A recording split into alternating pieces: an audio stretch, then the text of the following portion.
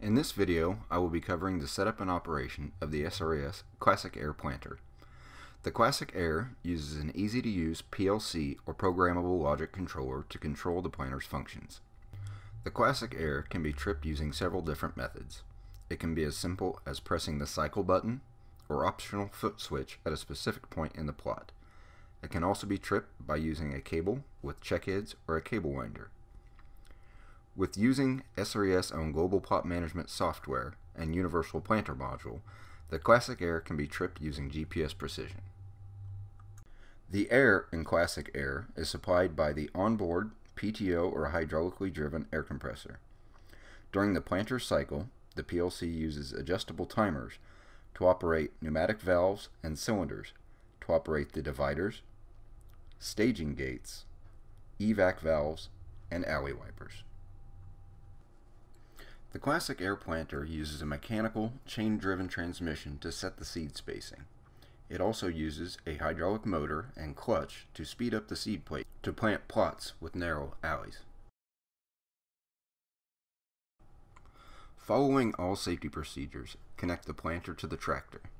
Connect the hydraulic lines to the correct ports, and connect the planter's PTO shaft to the tractor. Make sure all guards are in place before startup. Always use the following startup procedure.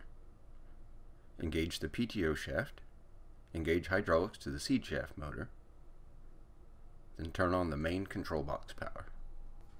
Reverse these steps when shutting down the planter.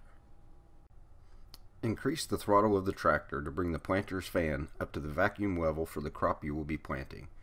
Also make sure the air regulator is set to between 50 and 60 psi. Using the hydraulic lift wheels or the tractor's 3-point arms, lift the planter to its highest position.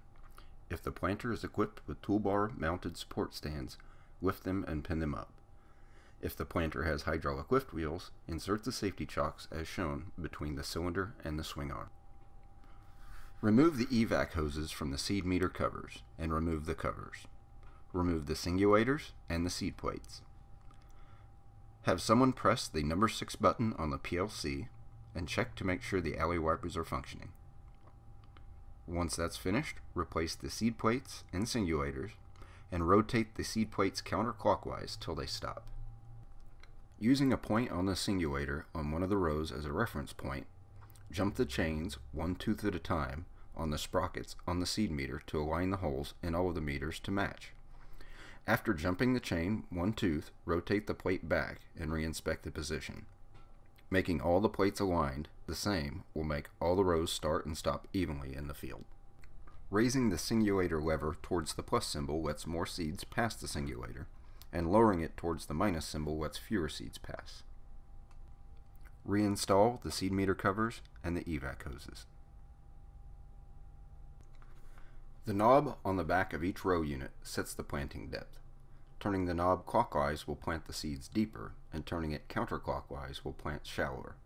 For setup, set the depth as shallow as it will go, and chain up the closing wheel so you can see the seeds on the ground. The PLC has 6 manual function buttons. Pressing the number 1 button evacuates the seeds from the meter to the evac tank.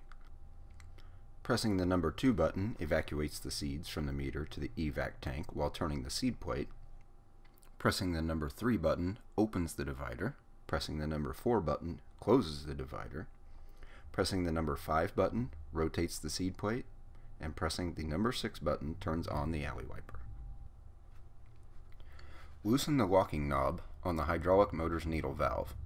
Dump some seed directly into one of the meters and have someone hold the number 5 button down. Adjust the speed of the motor to spin the seed plate as fast as it can go without skips on the plate. Once set, retighten the locking knob.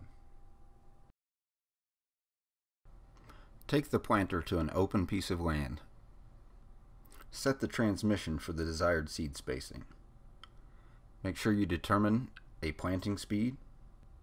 Set up the checkheads and cable or cable winder. If using the cycle button, mark or flag the center of alley to center of alley on the ground.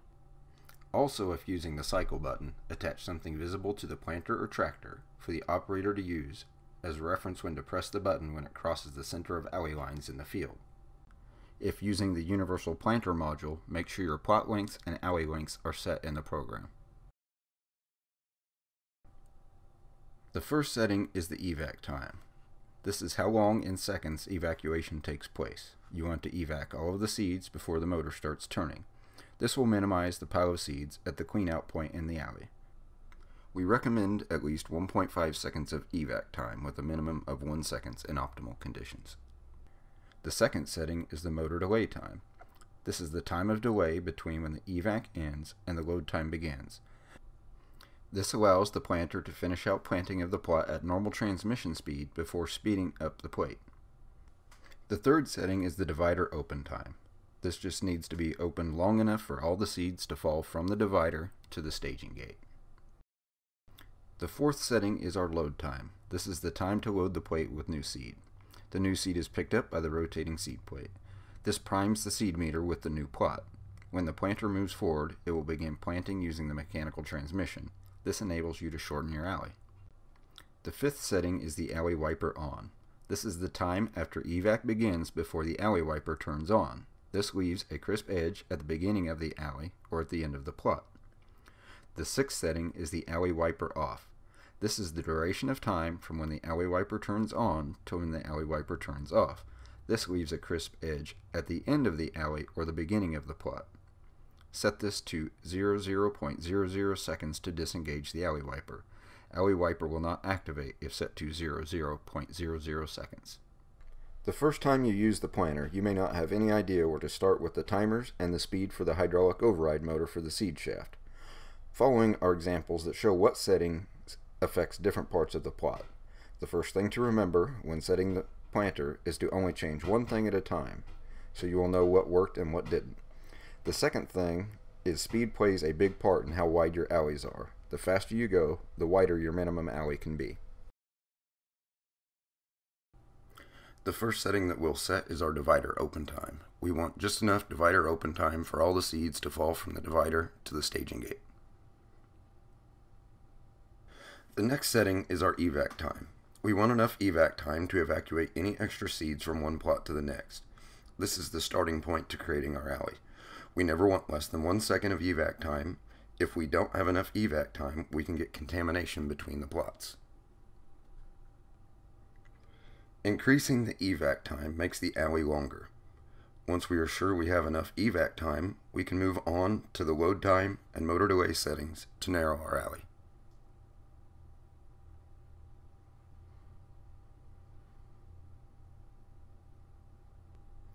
With zero motor delay, the motor speeds up too early, bunching the seeds at the end of the plot. We want enough motor delay to just plant 1 or 2 seeds past the end of the plot. We will use the alley wiper settings to wipe off the extra seeds. Too much load time causes bunching of seeds at the beginning of the plot. We want just enough load time to have a couple of seeds extra that we will wipe off with the alley wiper. The last 2 settings in this menu are the alley wiper on and alley wiper off time. Alley wiper on is how long after evacuation starts to engage the alley wiper to knock excess seeds off the plate. The alley wiper off time is the duration that the alley wiper is engaged. Too much alley wiper off time will make the alley too wide. If using a cable and check heads or a cable winder to trip the planter, you will need to set the plot length factor. Set up your cable and drive the planter through at least 10 plots. Write down the last plot length for these 10 plots. Take an average of the last plot lengths. Divide the average by the inches between buttons on the cable to get a ratio. Multiply the ratio by the plot length factor in the PLC settings. This will yield you a new plot length factor. Enter the new plot length factor into the PLC and test again. Our average of the 10 plots is 237.5 inches. Our buttons on our cable are every 240 inches, so we take our 237.5, divide it by 240, equals 0.9895. Our current plot length factor is 318, so we take our 0.9895 times 318, yields us a new plot length factor of 314.687.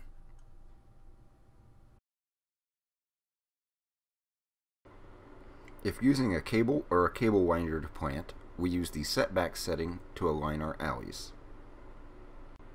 In this example, the alley is not centered over the button.